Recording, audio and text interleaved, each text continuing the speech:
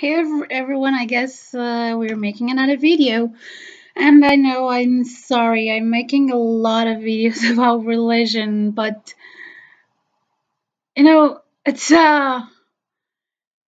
really important to me because I've been on a journey, and for those of you who don't know, it was really hard for me. I was repressed for years and years living in a Catholic environment and forced to accept their truths that I couldn't live with. And I tried to stay away from religion because I didn't feel right.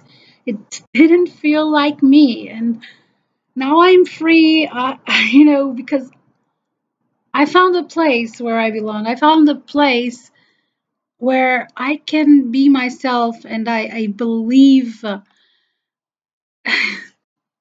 just so amazing because can you imagine being trapped so many years in a belief system that oppressed your views and then realize that out there's just gosh, it's so amazing because can you imagine for years you keep on telling people no, this is not what happens, that's not like that, and then you know you go and you find yourself where the least you expected, and it's like it's hard to understand how because most people are raised in a culture they identify with. They are taught things about religion they believe in, and they don't ever question. And it's so eerie how all that I believed about religion and it got to a point where I had to deny the religion altogether because I couldn't live with the cognitive dissonance of Catholics. And the only way my mom was going to let me be me, and she still didn't, but was if I denied God altogether. And deep down, I would pray, and but I'd tell to me myself that I didn't believe in God. And it's so wonderful that now, you know, and it's eerie because even before I contacted with the people that help me understand myself, I'd be drawn to the synagogue, and it's the most unexplainable thing. We have a synagogue here, and sadly, there's no rabbi because it's just a relic, and it's basically a museum. And now it's even closed because they are doing, restoration work, and so it's closed. But I'd go to the front of the synagogue. I'd go just on the doorstep. I look inside, wanting to come in, but I'd never get the courage to come in. I was drawn to there. I was, there's something calling to me. I didn't know what it was, but there was something calling to me. And I just got there, and then someone talked to me, can we help you? Do you want to see it? And I was like, I'd freeze and I run away just like a coward, just like a kid. I don't know why I'd run away. It's just so stupid. I'd go there. And I do this about once a week when I, on the days that I went to tomorrow with my grandmother, sometimes more because sometimes we'd go shopping and then my grandmother would go to the mass, and I just wander around the city and always going to the street of the synagogue, and oh gosh, I'm having goosebumps, and oh gosh, it's it's hard to explain. Then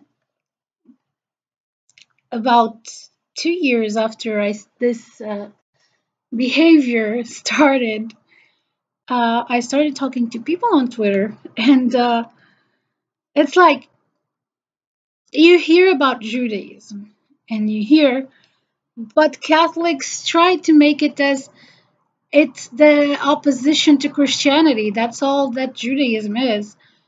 But then I started talking to a certain person, and I started realizing more and more that everything that all my thought process as a child, the way I approach religion, my morals all align with Judaism. And it's, oh gosh, it's so overwhelming how much. And I kind of started talking to Jehovah's Witnesses uh 2 years prior as well, because Jehovah's Witnesses have kind of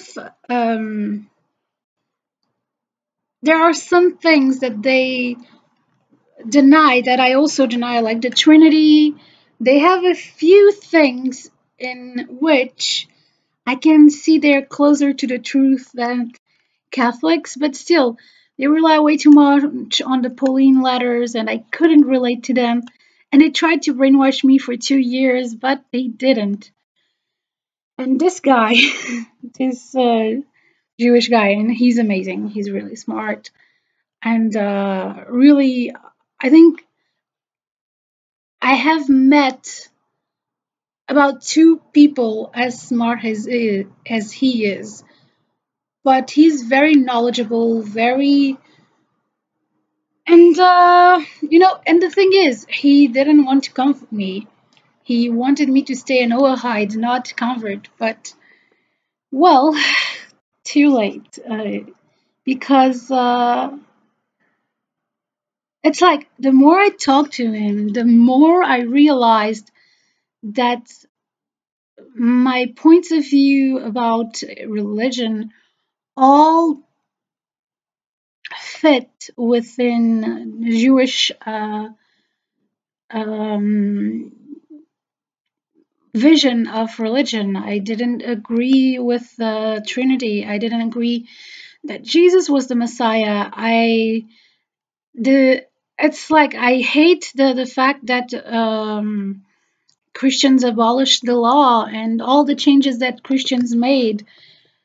And so it's like I felt home. I felt it's like, can you imagine years and years of your life talking to Christians, and they say that you're possessed, that you need to be exorcised for saying that there are incoherences in their scriptures, and that nothing in the New Testament is actually connected to the Old Testament, and that the New Testament is in contradiction with the Old Testament, and saying all these sorts of things, and people say you're stupid, you don't know how to read the Bible, whatever. And then you find out that there's thousands of people, literally thousands of people, who believe the exact same thing you believe in a way. It's mind blowing. Can you imagine how it is to be connected to a people without ever being in contact? It's like you were pulled out of a nest and brought over to someone else's nest, and you still developed to be whatever animal whose nest you were pulled out from. It's so eerie how different I am from my parents, how different I am from people in my country. But then the scholarship, the intellectual curiosity, the morals, the way I reject Christian doctrines and nonsense, and all this is so similar to people who were born and raised Jewish. And yes, I have a lot of things that I still have to work on. I was raised in a secular world. I was raised by Catholics. There are still some things I need to work on because, um, and even you can see lots of European Jews, even raised Jewish, have a lot of brainwashing done by the European culture because European culture is fundamentally Christianized and there's nothing we can do against it. But still, despite being surrounded by Christianity all these years, I never ever was able to connect to it. And to connect to Judaism in just a few months is so amazing. Of course, I had a few experiences that really led me to know that I'm on the right path, but still, this is not what the video was about. 10 minutes of not what the video was about. What a video is about is because, as I've mentioned before, I talk online with Christians and Jews and all sorts of religion because to me it is important to debate religion, to be sure where I stand, to know that I am doing this right, to know, to basically challenge my faith, challenge my views, and try to get a better understanding of where I'm standing, what the truth is, and learn along the way, and mainly learn things I may not know and understand and know how to defend myself from Christians because after I convert, I'm sure that there will be missionaries trying to convert me back. My mom is trying to convert me. And there are arguments that people may have a hard time denying. And I want to know if there is an argument that would work on me. So far, all the arguments that have been used on me are arguments that I've denied long before I knew I was Jewish. But still, we never know, so I like to keep my brain challenged and talking to these people. Now, the thing that really shocked me is that they keep on pretending that, oh, you're Jewish, you don't know the Bible, you have no understanding of the scriptures, and you are just okay. This is they're really mean. They say that Jews are the devil. That and then of course there's a thing. The main reason why I left Christianity was because of Paul of Tarsus and his letters and everything he wrote are the most heretic things that go against the Old Testament, and that's why I could never be Christian. And whenever you tell Christians that Christianity wasn't created by Jesus, it was created by Paul of Tarsus, they start angry. They call you ignorant, that you don't understand what you're talking about. And they say that you're just using blanket statements and condemnations without knowledge of the things because they assume, and it's the weirdest part, they assume that I was born Jewish and that I'm speaking out of ignorance. And they say the Talmud is a scam. They say that it's the worst thing, they say so many bad things about Judaism. And they say that I am Jewish because I am ignorant, I don't know anything about Christianity, when in fact I'm converting to Judaism for the very fact that I know the scriptures and I know how they cannot work with the Old Testament. And they refuse to read the references and the things that led me to convert, and they just say that I'm stupid, I cannot read, and gosh, they say that just because I say that Christianity was created by Paul of Tarsus, that I am acting badly and discriminatory towards Christians. When I am not saying things just out of my mind, I am stating facts, and they get really offended by facts. It's like they would rather be lied to than learn where their religion comes from. And they get really offended when I say that Christianity has adopted a lot of pagan rituals and practices so they could convert Jews and pagans alike, and that Jesus Christ never talked, never met Paul of Tarsus, and that he didn't create the church, that all the things they say are fabrications. And they get offended. They say that the only way I could believe in all this is out of ignorance, that I don't seek the truth. They say, oh, you're so unexperienced that, you should learn from me. I've been trying to learn the truth for years and now I know it. They don't know your path. They don't know how much you've been through. They don't know how many religions you studied. I even studied occult things. I studied alchemy. I studied the Quran. I studied the Bible. I studied Hinduism. I studied Shintoism. I studied a lot of religions. I studied a lot of religions. I'm not talking out of ignorance. And the thing is, from a very young age, I could tell that Christianity was not real. I could tell that the God that gave us the Old Testament cannot be the same God that inspired the New Testament.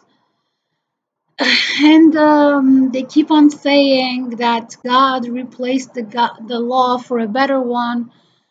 And they don't understand the cognitive dissonance. If God is perfect, why would He make a law to then change it? Um, it's you try to explain it to them, and they don't understand, and it's frustrating. Well, anyway, I don't care. I finally found some people that I can have real, meaningful, intellectual conversations with. I finally found my way into true religion, and it's not religion, it's truth, but people call it religion. So, because there is the thing, Christians believe blindly, and many people think that I believe blindly, but it's not the same thing. I was agnostic atheist for years. I'd never believe in something that I didn't know was truth.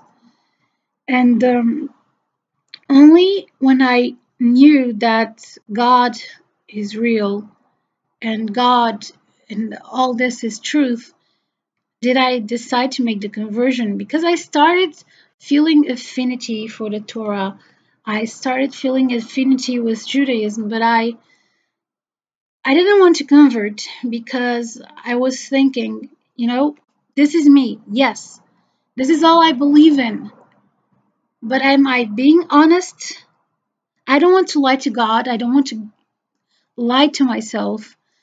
And so I asked for a sign that I was being truthful. And because it's like I don't want to fool myself into believing that I believe in something just because I want to believe in something.